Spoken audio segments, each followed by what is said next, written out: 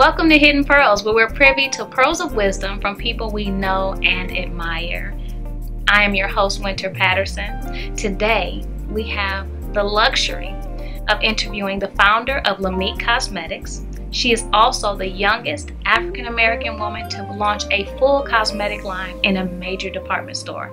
She is the one and only Miss Kim Roxie. Welcome to the show. Oh, thank you. Thank you for having me. One thing I love about you own Lamik Cosmetics, which stands for Love and Makeup and Kindness. How did you come up with that? To be honest, I came up with it my senior year in college, and basically it was Kim spelled backwards, and the LA from my middle name. Okay. But when I was in that buyer's meeting for a major department store to carry my brand, they asked me, Lamik, what does that mean? And in that moment, I could not say it was Kim spelled backwards.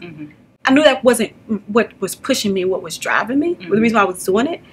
So I was like, that's not going to work out. I was like, so in that moment, the Holy Spirit gave it to me. Love and makeup in kindness. So on the spot, he downloaded it to you. Quick. Right in that moment, he gave it to me. I felt so good about it afterwards too, because they were blown away. And I was like, because beauty is revealed and not applied. And it became my tagline. It gave purpose to the makeup, which is all what it's about. You said in kindness, you're also very kind to the environment. Yes. Working on making very eco-friendly products. So what made you do that, which I think is such a great idea? Women that look like me, surprisingly enough, actually care a lot about their environment and what's natural. And the reason why I say women that look like me, statistics show, a Mintel report just came out saying that women of color, 60% higher versus 40% cares about natural ingredients, eco-friendly, all of that. We care about that. We care about what we put inside our body. That part of it really matters to me, about the environment, about what we're doing with the packages once, can we reuse them, or we could just throw them away? That's good. So now you mentioned in college, and you opened your first store in 2004 in Sharpstown Mall. Yes, my mom. Your mom was your benefactor. Yes. And now you are in stores all over the country. You have your own store. Did you ever think you would get to this level? Did I think this was going to happen? I can't say exactly what I thought. I just knew that every day new things would unfold. And I just had faith and just, how can we say, no fear to what the circumstances or what could end up the consequences of my faith could happen. That's right. So if it's got me here, then praise God. And have you found that as you take each step forward, like it starts to unfold, like God's plan starts to make sense as you're walking towards? It's funny because I feel like as it unfolds, I start to make less sense, and God's plan starts to make more sense. Okay. I've had to go through some struggles. Oh, absolutely. I've had to go through some homelessness. I've had to go through some just really dark stuff that sometimes we don't think those alleys get us to that success, but it does. And I can still say it with a smile, but I've had to go through. Some would think, if that's God's plan, why you have to do that? If it's God's plan, why you have to stay in that rundown hotel? Like if it's God's plan, then why would you struggle? Yeah. But God is so faithful. If you don't forget where you come from, then you can really get somewhere special to where you're going. I think sometimes we get caught up in a few accolades and a few whatever, but there's so much more. There is so much more. I'm looking at you thinking, you look like more. There is so much more. And I'm not even caught up in the last award I just got. That's right. I'm looking towards, I'm pressing. When I saw you speak one time, you talked about how when God was getting ready to elevate you, he started changing the way that you ate, the people you hung around, everything that you were doing. It was like there was a time for you to cut things off and really focus. And can you talk about that? During that time, even when it came to like shopping and stuff, I used to love a good designer handbag and all this stuff. And God started to show me, like, what you spend your money on should be an investment.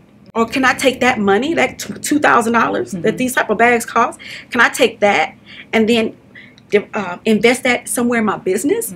Can I invest that in a new job for someone to at least get them started, and then we pull in more revenue? Like, what can I do with that? Or can I just buy a purse that's $250, right? And be able to make better investments, better choices? That's right. The way I ate, you think about it, like eating more healthy, all of that, it affects your skin, it affects your mind, the way you think, all of those different things. Making those type of choices, even when I made the makeup, making it vegan, paraben free, talc free, all of this stuff, I'm thinking about the ROI. What's going to be the return on that investment of product that you use? Now, one thing I noticed or read is that you started your business or started your first store in 2004, and then you lost your mom in 2014 to breast cancer. And when I, from what I've seen of you, you never missed a beat. How did you handle both managing a business and managing grief? So when we found out that my mom had breast cancer, it was the same time I found out I was going inside of a department store. Wow. So huge victory. I didn't lose my mother. Her work here was done. Was it lost or was she finished? That's right. Okay. It wasn't lost. She was done. It was finished. She left remnants of herself with me. My mom, last night we were looking at old pictures with my aunt, my mom's sister. My mom never left the house without makeup on. If you look at my mom's pictures, we look super fly. She's probably as fly as you. You're a little bit flyer than me. Like, my mom was super fly like you, Wynter. Like, my mom always kept it together. Never left the house without makeup. She had a little vanity at home that she had set up. That's how she would put on her makeup before she left the house. For her child, her next generation, to launch a makeup line, this was a dream come true for her. She invested in it. She made it happen. That's right. She helped work in it. She did all that. She made it happen. She was finished. And so I just been pushing forward ever since. I think about that scripture, I shall live and not die. Yes. I love that. And that's what you did. You decided I am going to live. Yes, because she's living. That's right. She's living eternally. You are known for the celebrity eyebrow kit for people who are eyebrow challenged, who don't know how to do their own eyebrows, like me. Look, we both said me at the same time. Me. Where can we find the celebrity eyebrow kit? So the celebrity brow kit is available through lamikbeauty.com. We're also on social media at Lamik Beauty. The celebrity brow kit was just created because I had no eyebrows, like as far as like they stopped at a certain place. And I was like, okay, I'm selling makeup. I'm getting women to understand the true makeup and get this makeup. And I don't even have eyebrows. Your brows frame your face. That's how I ended up discovering the brow kit.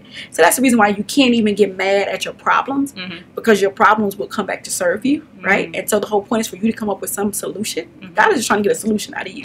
And you mad at the problem. Your problems will come back to serve you. Yes. So like, don't even get mad at the problems in your life.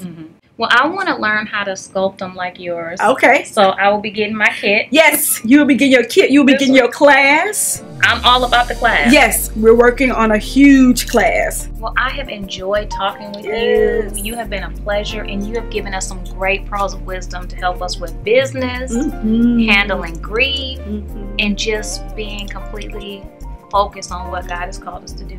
So I appreciate you. Thank you. And you keep doing great things. Oh, thank you. Thank you. Love you so much. Love you more.